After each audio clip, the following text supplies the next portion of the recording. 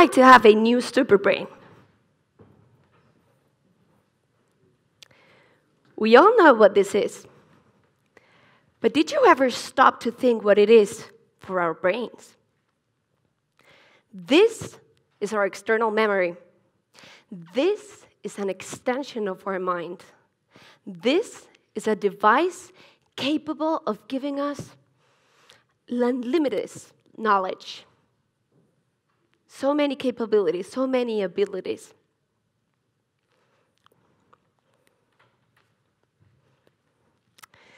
Now, think about it. If you have a smart, actually, raise your hand. Who's got a cell phone with them pretty much all the time?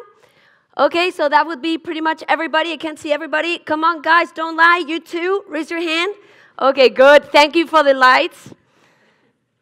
So if you have your phone with you, it means pretty much that you're reminded of what to do throughout the day all the time. Birthdays, oh yeah, social media will remind you all the time of one of those birthdays, even from those people you barely know. What about work? Yeah, if you have a cell phone with you, you can work pretty much everywhere. Isn't that fantastic? And what about the videos?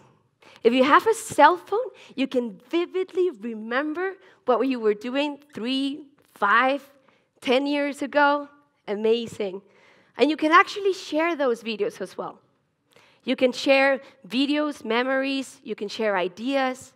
And now it gets even more interesting. Because not only you can share your own ideas, but you can actually share other people's ideas. So what does this mean? If we can actually Google information, we could just Google something in 2 seconds, isn't it somehow part of your knowledge too? I mean, if you guys ask me, Marta, do you know what are the important dates of the French Revolution? I'll go just like, yeah, sure. Let me just Google it. Or, Marta, do you know how to bake a carrot cake? Sure, let me just Google it. Or, Marta, do you know who was the first person to invent a cell phone? Sure, let me just Google it. These are just few of the multiple advantages that phones have, right? But there is a big but. See, 15, 20 years ago, we had to look for things on books, on the internet, but it was very slow too. So somehow, we tend to remember information so much better because we knew that if we didn't learn that information, we would have to go back to the library, back to that book that we read months ago, or we would have to go to our huge, fixed, and slow computer. So we would make a bigger effort to remember things. For instance, if you guys were at a restaurant and you were having a discussion with your friends, you couldn't just look up something on your phone immediately. You would have to wait, right? Therefore, using your memory was a lot more useful than today. But all this, is changing. I'm pretty sure everyone here is going to feel related with this one. Okay, so what about phone numbers? Do you know cell phone numbers today? I'm sure you guys know the cell phone numbers you actually learned when you were kids or long, years ago. Yeah, right? But not anymore. We don't know cell phone numbers. What about the GPS? Oh my God. I get lost all the time without a GPS. I don't know about you guys, but there's nothing I can do without a GPS. See, this is all great. Memories, external memories are great, but it's really making our brain very lazy. We're losing our memory. We really do need to do something about this. There's actually an effect called the Google effect, that it means the easier you can Google information, the easier it is for you to access information, the more likely you are to forget. This is a huge problem. We do need our brains. We do need our memories. It interferes with the learning process. If you want, for instance, to learn a language, you need to first study it, and then actually you need to use your memory if you want to speak it. or if you want to play the guitar or any instrument, never mind. And it's actually interfering with our concentration as well. Oh my God, seriously? I was so distracted all the time by my phone when I actually needed to prepare this talk. It took me forever.